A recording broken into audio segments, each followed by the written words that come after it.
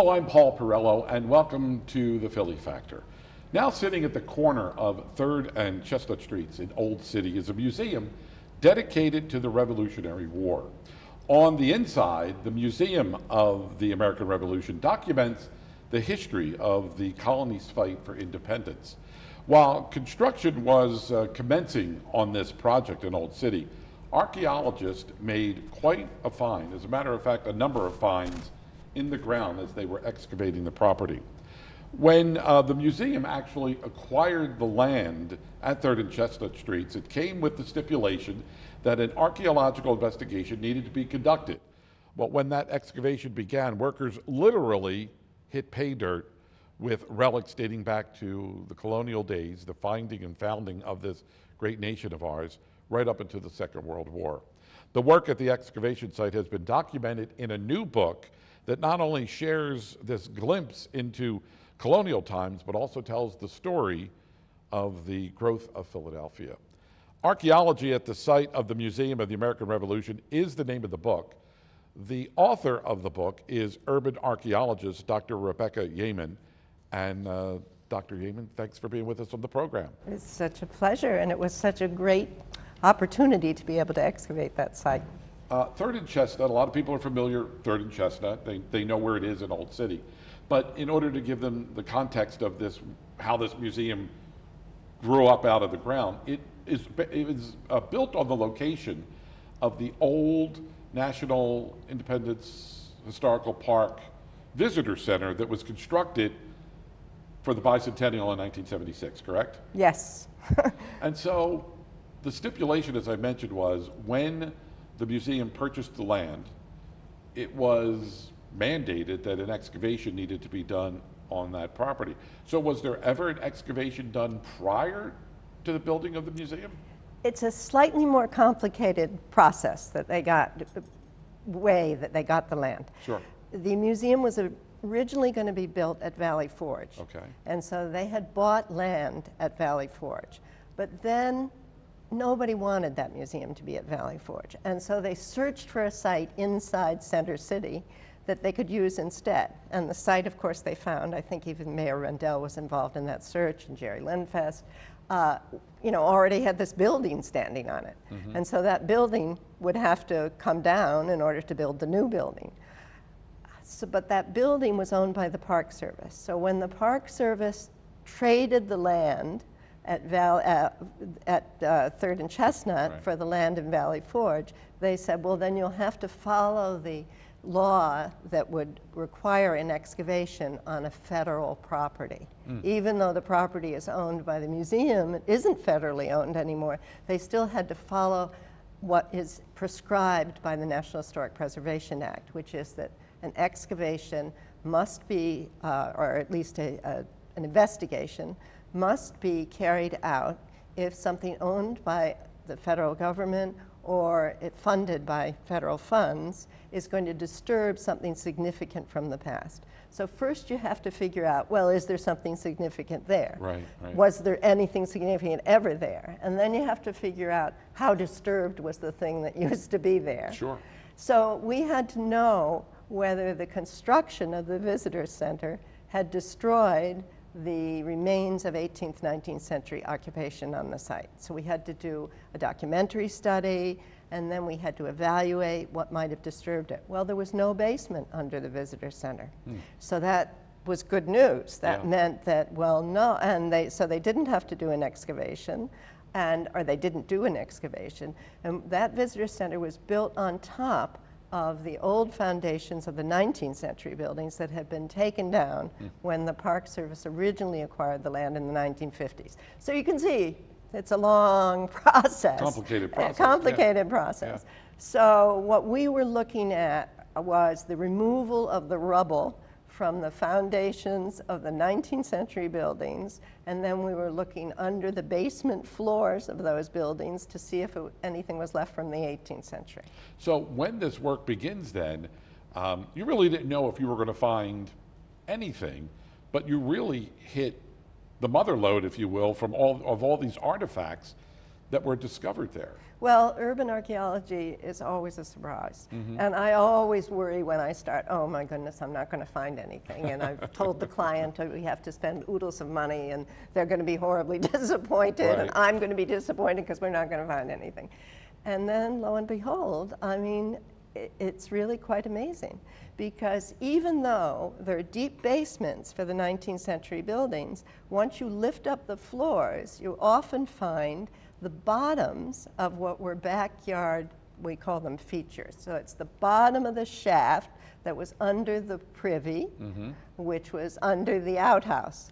So, or the bottom of a well that was in somebody's backyard or somebody's front yard, or the bottom of a cistern that was under the edge of the roof to catch water. So we're looking not necessarily at the whole shaft. They were all built of brick in Philadelphia, but not in all cities. But you're looking at the truncated bottom of that shaft. Well, because they didn't have garbage collection in the 18th century, people had to get rid of stuff that they needed to get rid of. And so they threw much of their debris into these shafts, even when they were in use. So, you know, the privy might get garbage from last night's dinner as well as the various other things that go in privies. Sure. So we're looking at those remains. And out of those remains, we're trying to tell stories about the people who lived there. What was the length of time that the excavation, I mean, how long was the whole excavation process? Well, when they started to take down the visitor center, we had to be on the site to be sure they didn't disturb anything during the process of taking down the building. Right, right. So Tim Mansell, who ultimately was the field director, so he was out there all the time talking to me on the phone, but I wasn't out there all the time. He was watching them take down the building. So that started, I don't know, in April or May or something like that. The full-out excavation started in July. This is 2014. And I think we were finished sometime in October. But we had to come back because the contractor had to have a road going down into the site so he could bring down his big machines.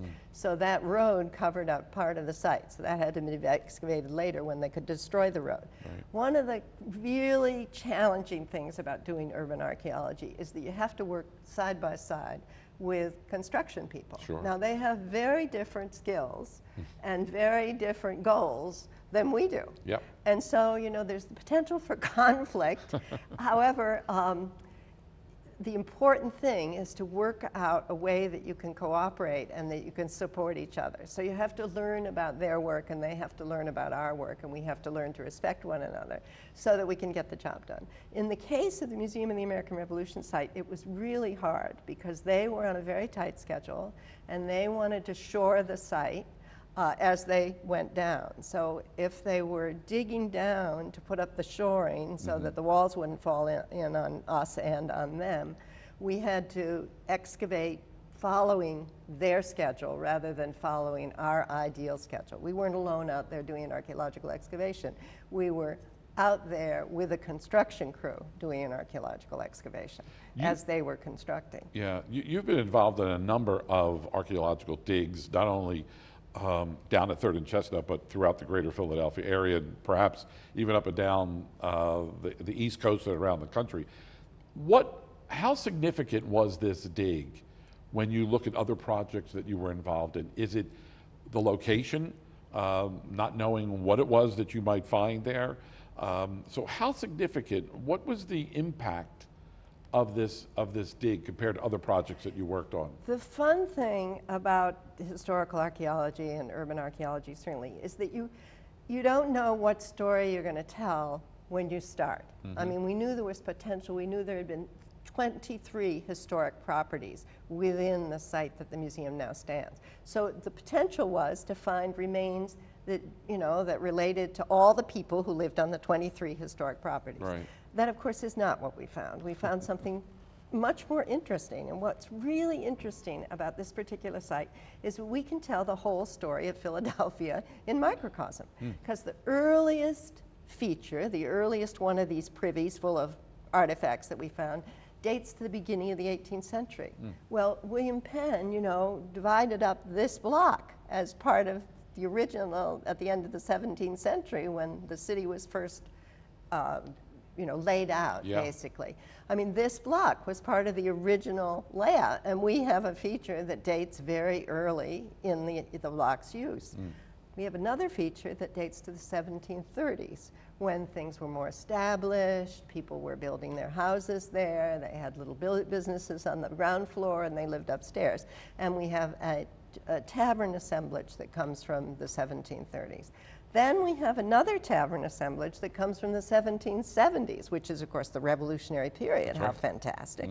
And that tavern goes with a back alley. The 1730s one is with Chestnut Street. So it's, in a more, fashionable location than the one that was on the back alley. Then we have a feature that dates to the 1830s, when that's after the Revolutionary War, so we can learn about how they're living at that part of the city in the 1830s. Then we have the foundations of a building that was very commercial, that was built in the 1850s. And then we have remains of an early office of the Philadelphia Inquirer. Really? Which was eventually, yes, and then we have the remains of a button factory that was in business from the 1920s to the Second World War. So you see, we have the whole history of the city. That's very unusual. Yeah. I mean, plenty of excavations find lots of 18th century features and lots of 19th century features, and sometimes your budget only lets you analyze one group or the other. But in this case, we had this nice representation of over time.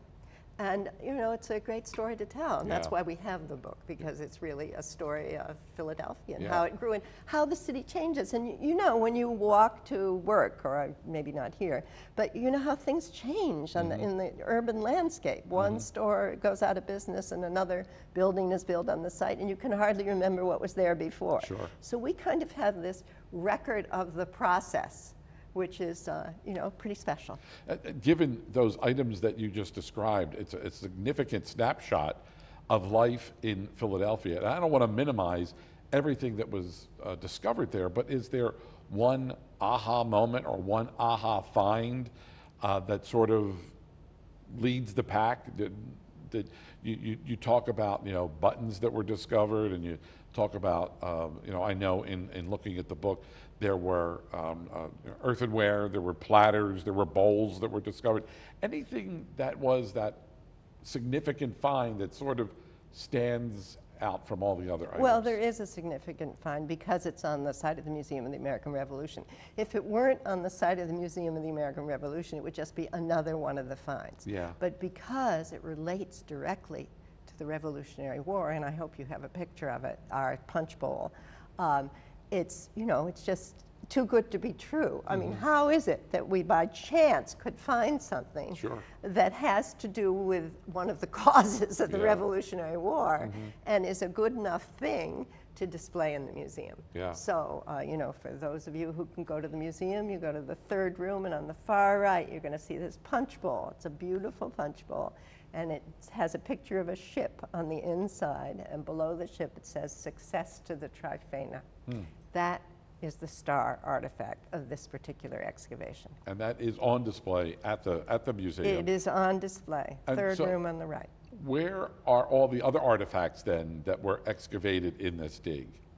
When we do these kinds of excavations that are done for because of the National Historic Preservation Act, we have to catalog the whole collection, and we have to write it a technical report and interpret what it all means and all of that stuff. But usually the artifacts go to Harrisburg and get and they have to be curated properly in proper kinds of boxes and blah, blah, blah. So, and it just goes into the basement and storage.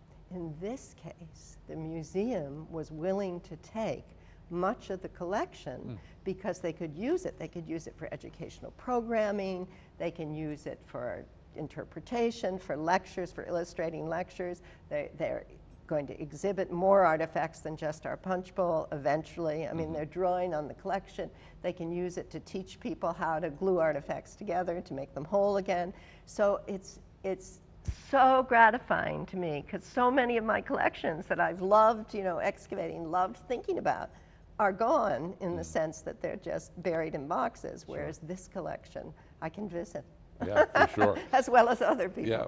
How many people worked on your team in that excavation? I think there were 6 technicians in the field. Okay. Tim Mansell, who was an absolutely terrific field director, was there all the time. And then he had Catherine Wood and Kevin Bradley with him for the whole excavation. But then there were people who we had hired just for that work, you know, who didn't work for John Milner Associates, which is the company that did the work, who came on for the project.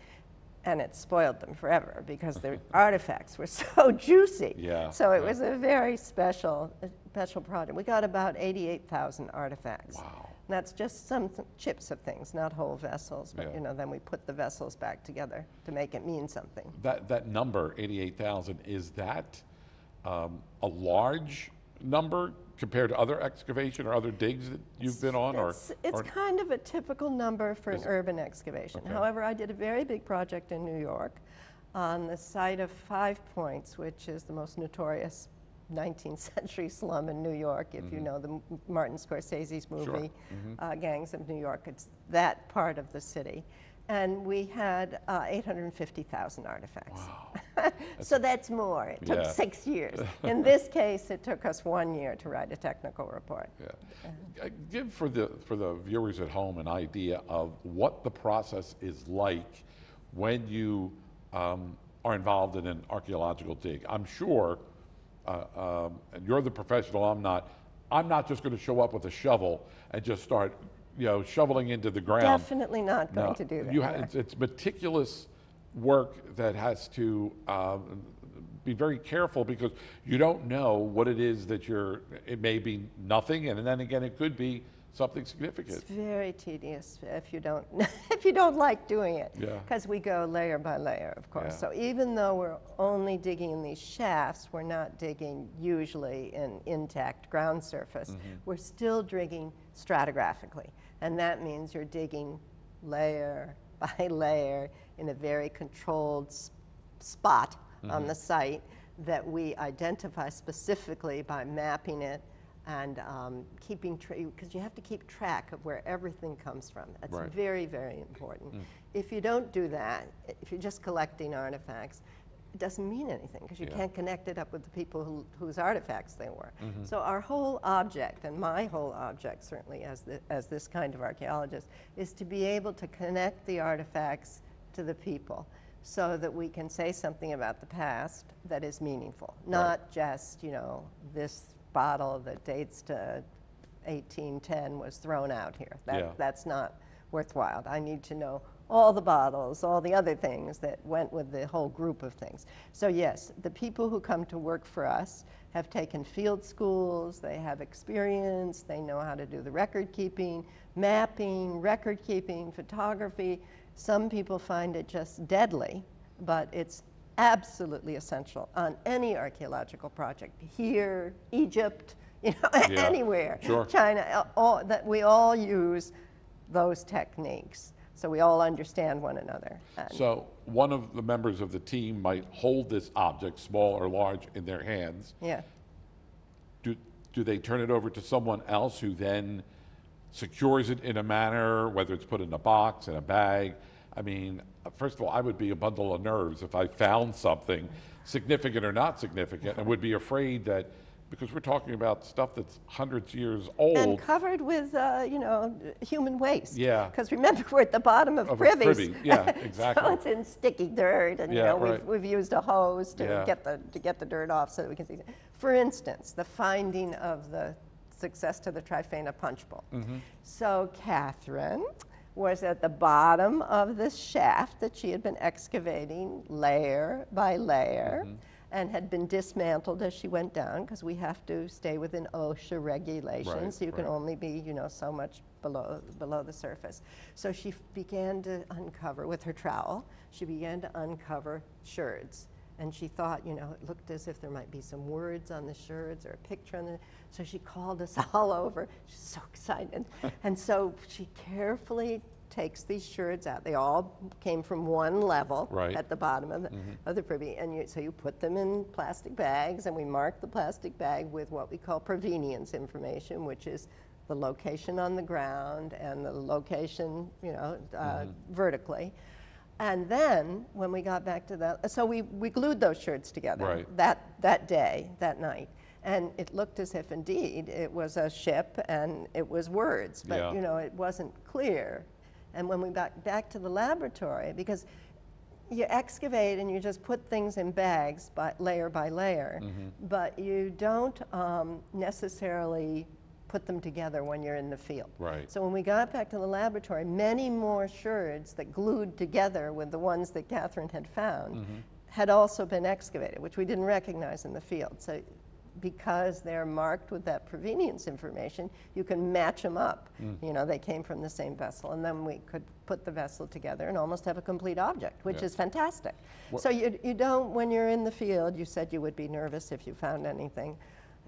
It's not like that. I mean, it's dirty, you have a hard hat on, you're sweaty, I mean, you're doing the job, it's work. Were there any items that were found fully intact, or I'm guessing because they sat there for so long, and people basically were throwing the stuff into the ground. That's right. Chances are they were going to break and be busted up, and there might be even some items that were in multiple pieces, but your team in the lab were able to piece these things Piece them together. That's right. But we found 19th century bottles that are whole. Yeah. And that's why people who love to collect go dig these privies when they're not archaeologists, when they're just collectors, and they find 19th century bottles and they sell them in their antique stores or whatever. So which doesn't help us put together a picture of the past, that we lost that record. But yes, there are some things that are found whole. The other question that I had for you is, we talk about the extent of the work and the meticulous nature of the work here, is that it takes a special person to have either the patience, the stamina to dedicate themselves and their life to this type of work. Absolutely. Yeah. Absolutely. The beauty of it is, for me, is that it's physical and intellectual. So what incredible fun that is. You get to go wear your work boots and your blue jeans and dig in the dirt and get tired, and it's physical. And then of course there's the challenge of figuring out what it means. Putting it all together and figuring out what it means. And you have to read a lot of history, you have to know what the context is, you have to think imaginatively in order to think what this little fragment of the past means in the context of the history that you know. So it's wonderful, but not everybody likes it, especially the digging part, because I had a very close friend who, before he retired, was sure that he wanted to be an archaeologist, and he always envied me, and at a party he would, question me, and blah, blah, blah.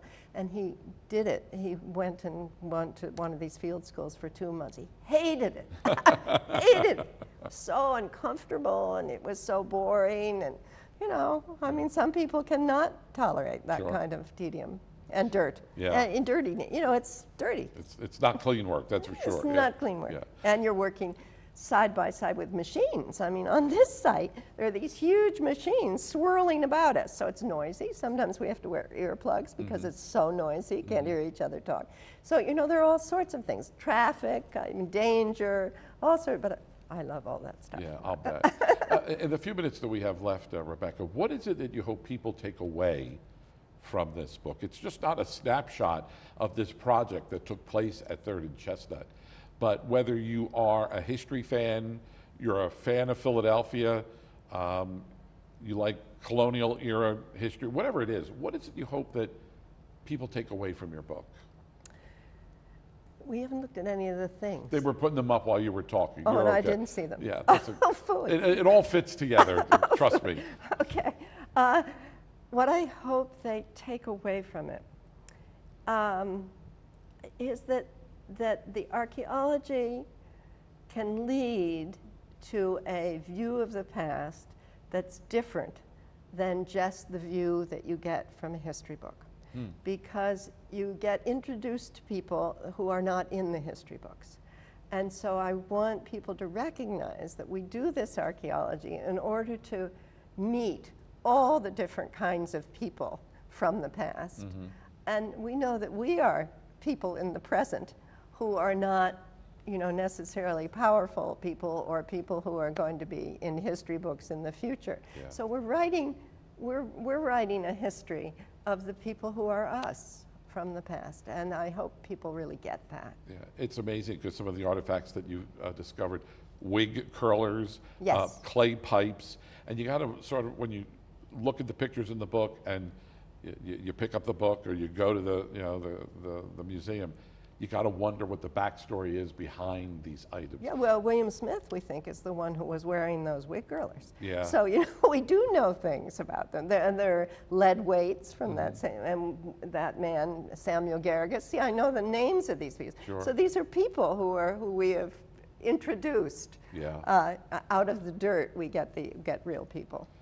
Well, I want to thank you for your time. It is a fascinating read.